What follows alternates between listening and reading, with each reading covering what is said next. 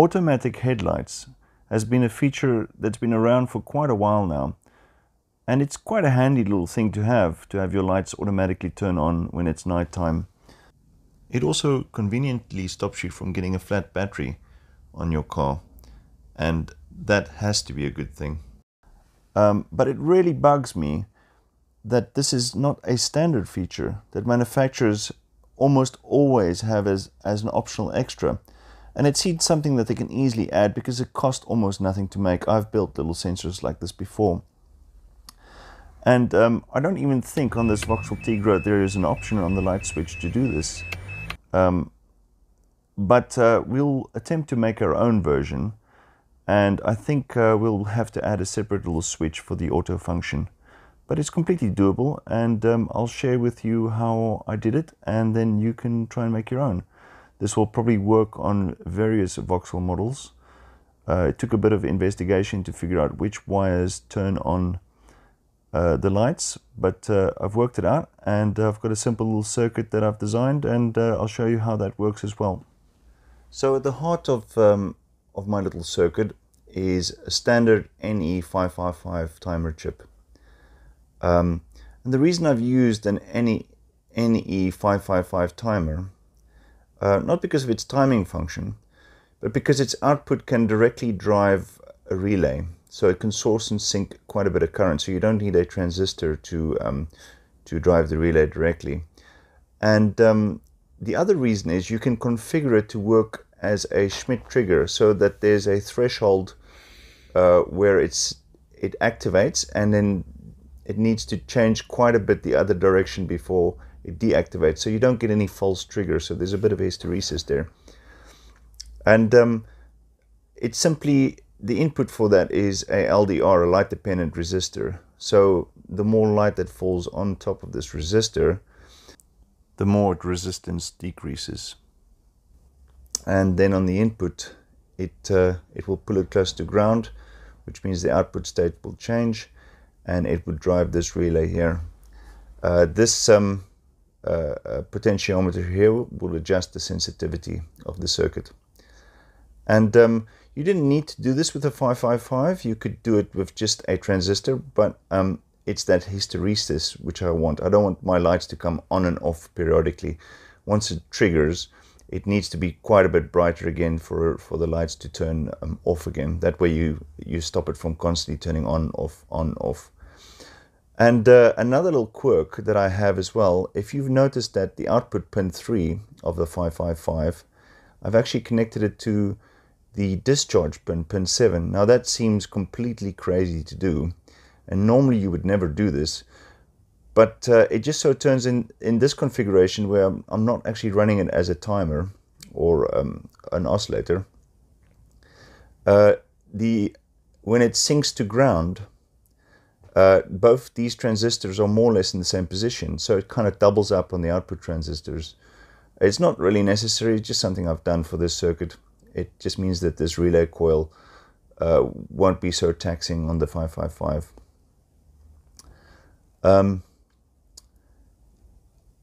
I've added these two diodes because essentially this relay emulates the light switch and bridges the gray and yellow wire to the earth wire. So, and the two diodes just keep it separately. Then that brings the lights on. So I've added two diodes to keep them separate, but effectively it grounds them together once the relay is activated.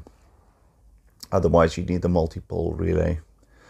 The other thing you'll notice here is that I've put a diode for reverse polarity protection, and also there is a decoupling capacitor and a resistor, so any rapid changes in voltage on the supply side, that decouples it a bit more. It's like a low pass filter, and if the relay switches here, for instance, it doesn't influence directly the supply on the 555. Of course, the relay coil has a diode across it, since when the relay turns on and off, there's a nasty voltage spike which could potentially damage the 555 chip, so don't forget to put that diode in. Not many people use them these days anymore, but I think they're very handy little chips. This is used in a very, very odd way. You wouldn't think of using a 555 as a light sensor and a relay driver, but it works really well, and the component count is extremely low. Yeah, so that's my little light circuit. This LDR, what we can do is we could put this on the dash somewhere, so it picks up the ambient light, and this will be wired up to the connector that goes behind the light switch. We'll just tap into the wires there, and we'll pick up the supply, which has to be an ignition supply, so that when you turn the ignition switch or the car off, the lights just turn off as well, because this circuit will then be disabled. One thing that I haven't included in this diagram is we'll have to add a little switch to just disconnect this circuit, and that'll disable the automatic lights. And I'll have to drill a hole in the dashboard somewhere to add that little switch, because it doesn't look like you can get a light switch for the Vauxhall Tigra that has automatic light function. So we'll just add our own little separate switch for that. So I started by taking the 555 timer and sticking it in the center of a piece of perf board, prototyping board. And the idea was that I lay the components out almost exactly the same way as my circuit diagram was, because there's no space constraints, so it keeps it nice and simple. While soldering in the 555 chip, I started linking out the pins that were bridged together by blobbing solder onto the pads. I quite like how on perf board you can create your own tracks just by simply blotching solder onto the pads. This is a very cool technique for prototyping, and it saves you from having to etch your own board, and you can have something finished relatively quickly. After completing the board, I decided to use one of these terminal block boxes as the enclosure to place the board in. So that's it all completed in its box. I've decided to add a 3 amp inline fuse for the ignition supply, which is also passes through a switch which will be the auto enable or disable for the lights. So that switch just breaks this ignition supply to this fuse. It would have been better if this 50k pot was a 20k trim pot. That would have given us more precision, but it works just fine. These two orange wires, they connect to the grey and yellow, which if grounded via the relay and the diodes, brings the lights on. So that goes to the light switch, and the ground wire just goes to the negative of the cigarette lighter. And then there's two wires that go to the on the dashboard, where the LDR sensor will be fitted. So I think we should proceed and mount this in the car. So to remove the light switch, we need to coax the button off by wedging it out with a screwdriver and just gently tugging it off. Then what we need to do, there's two little clips on the side that the screwdriver fits in, little metal clips, and you can just sort of push them to the side and hook the screwdriver in there, and the other side as well. And that in theory should release the switch.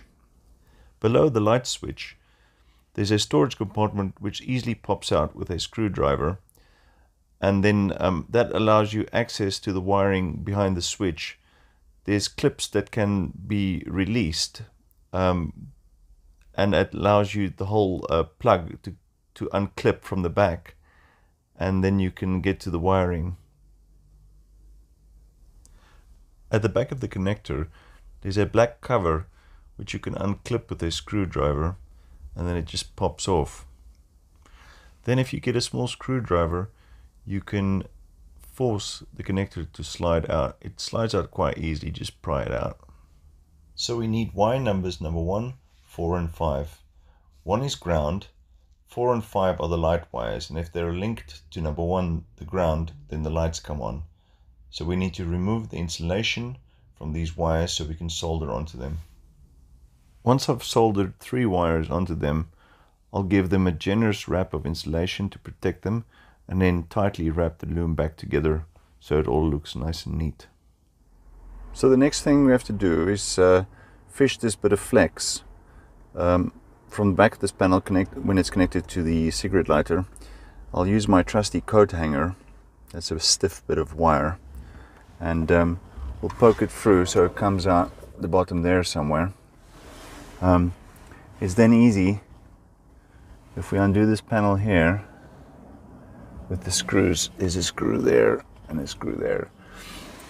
We can then grab the wire and pull it across, or even use the coat hanger if we need to get it more or less to here where the light switch is. This little panel here also comes out, gives us extra access. That's where we'll attach our control PCB box. It's easy to access if we need to make some adjustments to the potentiometer. So yeah, so our flex will come out here. And also we need to fish from the dashboard. We need to fish the LDR light sensor. We need to fish it back down to here as well. So to power the entire circuit, if you just tug on this little panel for the cigarette lighter, then behind there we have a convenient 12-volt supply, which is fed by the ignition switch. So I believe the brown is the negative and the black is the positive. And we can use that to power our automatic light circuit.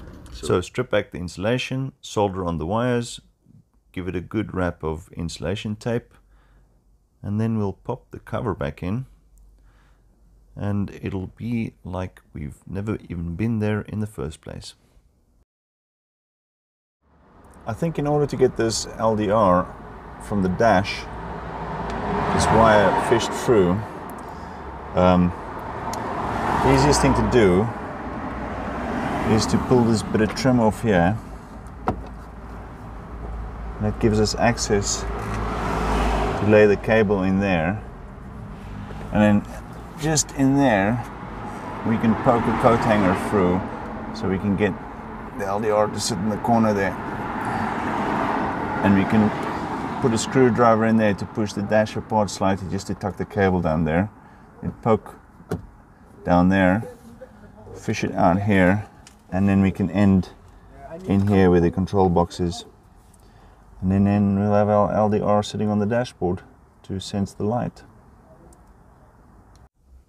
So now we need to drill a hole for the little switch that disables the automatic lights. I'm thinking here on the dash next to the light switch is a good location for it. The good thing about these switches is you just drill a round hole and you just push the switch in, and the little clips on the side snap the switch in place, and it covers the hole nicely. It looks really professional. I used one of these cone-shaped drills, which gives you control. The deeper you go, the bigger the hole becomes. So you just periodically check, and then you can precisely control the size of the hole until the switch fits nice and snug. The switch is wired in such a way that it just effectively breaks the red wire coming from our cigarette lighter ignition supply. And finally, it's just a matter of wiring everything to the control box. Our LDR wires, which is the gray with the black stripe, and our ignition supply wires, which is a negative and positive, and the gray, yellow and brown, which is the light switch wires, and the brown is obviously a negative, so we have 2 negatives. We could just join them together, and that's it. And all that's left to do now is to show you a test. So we can block out the light on the dash sensor by using an ultra high-tech method of a sock attached to the end of a stick. And this simulates nighttime, and as you can see, the lights come on each time we block out the sensor, so it works just perfectly. I'm quite happy with the result. So let's do a test in the real world and see if it works at nighttime. So let's start up the car and see if the automatic lights come on. There we go. Works a treat. And now of course you won't have a flat battery, because the moment you turn off the ignition, the lights turn off. There we go, job done. Well, that was it for this video. Please like and subscribe if you haven't done so already, and leave a message in the comment if you guys think I should make more videos about modifications done to my car, or anything else that you think will make an interesting video. I really enjoyed making this video, and I hope you guys will join me on the next one. See you later.